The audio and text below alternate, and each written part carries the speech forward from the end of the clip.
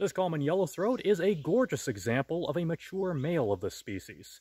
If you were a female common yellowthroat, you'd look at that black mask and the lovely gray border around it and think, wow, this guy is a keeper. Or would you? I'm Shane, this is Beaver Hill Bird Observatory, and welcome to BirdBytes.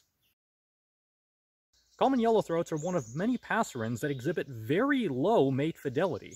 They have a very high rate of what we refer to as extra pair bonding, which, in other words, is just kind of sleeping around. Most females of this species, as well as several other warblers, will actively invite other males to copulate with them, and other males will actively look around for willing females. It's sort of an open acknowledgement that both parties are just going to be wandering around and mixing the gene pool a little bit, and it serves mostly as a hedging strategy. Sure, you can be picky about mate selection to ensure you get superior genetics, but there's no sense leaving anything to chance. Why would you not take as many kicks at the can as possible?